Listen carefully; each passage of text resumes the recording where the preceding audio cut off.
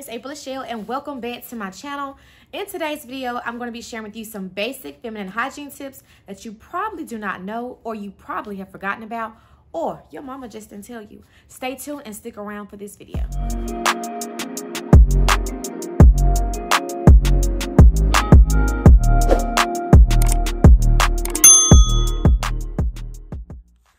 All right, tip number one is make sure you wash your hair. Okay, so if you start smelling your hair, somebody else smelling it too, you know. And if you feel like you whenever you do scratch your hair and you get like little dandruff or whatever, you see that something between your nails, sis, it's time to wash your hair. Okay, so you don't really need a lot of products to wash your hair. You can wash your hair every week, you can wash it every 2 weeks. Me being a mom of two little kids, I really don't have a lot of time to wash my hair like I normally would do, but I do try to make time to wash it in the shower. So if you start smelling something between your fingernails and you start smelling your hair, if you just sitting at your desk doing work, then sis, it's time to go wash your hair. Like if you can smell it, somebody else can smell it too. Like sometimes when I know I need my hair washed and I don't like to get near people. I don't like to give people hugs. I don't want them all over my face because I know that my hair is stinking. Like I need to wash it. So that is tip number one. Make sure you keep your hair washed and clean. You can use a shampoo, a conditioner, or a treatment, whatever. You don't really have to have a lot of things to wash your hair. All you need is water, you need conditioner, and you need shampoo. The second tip is keep your nails cut and trimmed. If you do not go to the nail shop like that, if you don't go, I do advise you keeping your nails trim and cut. I do try to keep mine cut. I have not been to the nail shop in a long time, and so I like to keep my nails done. I've always like to keep my nails done, my toes done, because it just makes me feel better. It's a form of self-care, but you know, I just not had the time to go try to get my nails done. So what I do is I just take a basic clipper and I just cut my nails down, because when I start to see my nails growing, and like I said, if I scratch my hair, then start smelling it, then it stinks. Like, just wash your hair. So if you start smelling your hair, and the first tip is wash your hair, and the second tip is make sure you're keeping your nails cut and trimmed. Okay, number three, make sure you shave frequently. Make sure you're shaving your underarms, because a lot of hair attracts smells. And so what you want to do is make sure you're shaving good under your arms, shaving your legs or whatever else, and making sure you're shaving downstairs, honey, because like I said, a lot of hair attracts bacteria and it attracts smells. And once you shave the hair, then you good to go, honey. You ain't gonna smell nothing because you done shaved.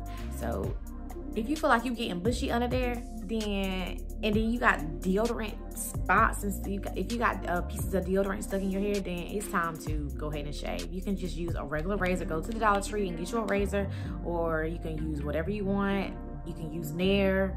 I prefer to use Nair, but sometimes, like I said, I don't have time. I'm a busy mom of two kids under 5, so I just try to take a razor, get some shaving cream, and just shave under there, just to make me feel a little bit more fresh and make me feel bare. So tip number 2 is making sure that you do shave frequently. Shave, trim downstairs. That's something that is just mandatory that we do. So make sure you do shave down there. Number 4, make sure you're using an antibacterial soap. Okay, so if you're using Dove and it says Beauty Bar, you're not cleaning yourself. You're not cleaning yourself. You should be using an antibacterial soap, okay? So if you're gonna use a Beauty Bar, if you're gonna use Dove, Caress, any other of those products, you first need to use an antibacterial soap. Dove just came out with an antibacterial soap, and it smells, oh my God, it smells out of this world. It smells so fresh, so clean. When you walk into a room, you can smell it. And normally, before you use like body wash and stuff like that, you're supposed to be using an antibacterial soap to make sure you're getting the germs and stuff off of your body. So if you ain't using an antibacterial soap, you ain't cleaning yourself. Go to the store, get you a Dow antibacterial soap. Men products have antibacterial soap. Make sure the box says antibacterial. Okay, and then once you use your antibacterial soap, you can go back in and wash your body and use a body wash or whatever. But the first thing is you use antibacterial soap. The next tip is making sure you clean your earring bags.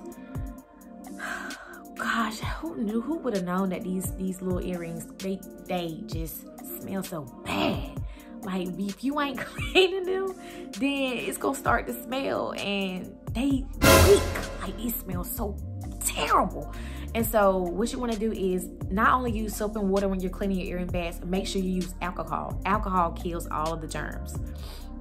It kills all of the germs. So once you wash your earring bag with soap and water, let it sit for like 30 seconds and then go back in.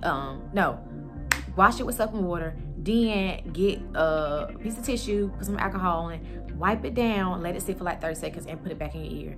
Because honey, them things be stinking.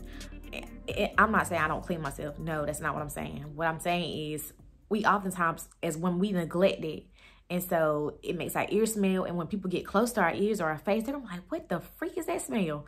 So make sure you are cleaning them earring bags, okay? The next one is wear cotton underwear. Do not wear no seal. Do not wear no thongs. Don't wear any of that stuff like that. That stuff can give you a yeast infection, give you bacterial vaginosis, give you all of that stuff. And that stuff is not good for you, okay? So make sure you're wearing cotton underwear. I'm going to tell y'all a tip that you probably don't know. Make sure, well, men underwear.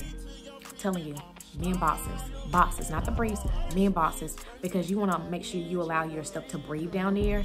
And you know, when I'm wearing boxers, I'm like, oh my God, I feel so fresh. I feel so clean. I don't feel nothing's hugging and tugging at me down there. So what I recommend, cotton, no silk, no satin, no nothing like that, because it's gonna be, you're gonna be more prone to infections. You're gonna wear men boxers, or you can wear lady boxers. It don't gotta be men's, but I wear men's. I wear my husband's, but wear men boxers because it's definitely going to help you breathe down there. The next tip is making sure you wipe front to back. I know I had spoke to a girl. She was like, you wipe, I don't know what we was talking about. We were talking about something. She was like, oh, I didn't know you were supposed to do that. She talking about wiping front to back. Sis, what you mean you didn't know you were supposed to do that? You're supposed to wipe front to back, not back to front. So I teach my daughter, look, you wipe from front to back, not back to front. Because if you wiping back to front, you bringing whatever that's in the back of your behind to the front. And you making it worse for you. You making it worse for you to have to go to the gynecologist and get checked out. Make sure, you guys, you take a piece of tissue and you wipe it really good front to back. Then go back in with a flushable wipe or whatever, you know, to make your butt feel better. But yeah, make sure you wipe front to back. And whenever you wipe from front to back and there's nothing left on that tissue, then you clean yourself good. If you still see residue on the tissue from if you use the bathroom, you ain't wiping yourself good. So go back, wipe front to back, front to back, not back to front. Okay, next tip is making sure you wear aluminum-free deodorant. A lot of these deodorants out here have aluminum in it. It's not good for us, it's toxic. So what I use is the Arm & Hammer deodorant. And it comes in a little small bottle you can get from your local Family Dollar, and it costs about $1. And I don't think they sell them in the big kind. So what I get is the small deodorant, and it don't last long, but with the way my body is changing, I don't even think that works anymore. But in the beginning, it was working perfectly. I didn't have no smells. I wasn't getting musty. I wasn't getting sweaty or nothing like that. It was actually working. But now I stopped eating red meat. I don't know if my body is changing or it does not react the same way as it does, but I gotta find me a new deodorant. So if y'all can comment below and tell me what y'all use, what helps with, you know, excessive sweating. But it definitely helps, but I got to figure out what's going on. But like I said, the Arm & Hammer in the small bottle, you can get it from Family Dollar. I don't think Dollar General has it, but Family Dollar definitely carries it. It's $1, but it does not last long. So you probably have to stock up maybe like three or four at one time. The next is making sure that you clean downstairs with only water. You know, make sure you get the washcloth and you're really clean it. So what you're gonna do is you're not gonna use any soap down there. You're just going to use water, hot water, nothing else. I know we all want to smell like peaches and roses and things like that, but honey, it's not. Face the fact, we're not gonna smell like that. Our stuff is gonna have a smell. So you should not be using soap. If you have to, use a baby washcloth. If you have to, use 2 different washcloths, one for your body and one for just right here. Okay, so sometimes I know the soap can creep itself in there, but do not use soap down there because you're making yourself more prone to infections. And the last tip is make sure you eat right. I cut out all red meat, but I can do better with water. I struggle with drinking water. But red meat, I don't, you know, my mood has increased. I have more energy. I'm not moody. I'm not anxious. I'm not tired. I'm not sleepy. I feel motivated. I feel great. So our diet has a lot to do with, you know, us. When you start cutting out a lot of things, you start smelling better. When you start cutting out sodas and sweets like that, you start feeling better. And your poo-poo don't stink. It stink is bad. So that's one thing I did cut out. All I eat is chicken, turkey, and seafood. I just feel like I'm 18 again. So I'm not vegan, but you know, I'm one step closer to vegan. But I cut out all that stuff because it ain't good for us. It's really not. It's really not good for us. That's it for today. That's all the tips I got. I got more tips, but that might be for a later video. I don't want this video to be too long.